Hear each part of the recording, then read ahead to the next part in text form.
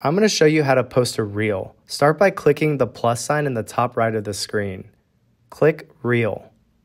Go ahead and click the bottom left corner, and that's where your media is going to be. After uploading your media, press the audio button. That's where you're going to see a bunch of different song choices. In order to hear the song, go ahead and press the play button to the right of the song. If you've chosen a song that's longer than your video, you'll be able to pick specific parts of the songs by scrolling from left to right. If you don't like it, press the trash button. I always suggest saving music over time, so go ahead and press the save button to find one of the songs that you've saved in the past. Once you like it, press next. It's time to pick a cover. So go ahead and scroll from left to right to choose a frame of the video that you would like to use as your cover. Once you pick it, make sure that you press profile grid and make sure that it fits nicely. That's how it's going to be viewed on your feed. After picking a cover, go ahead and write a super cool caption. You can see ours here.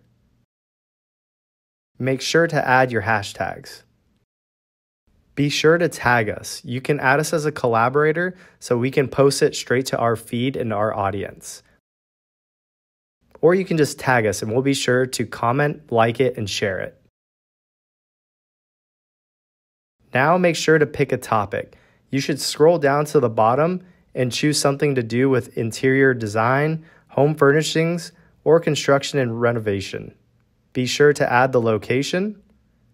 And then for a bonus tip, press the advanced settings and scroll to the bottom.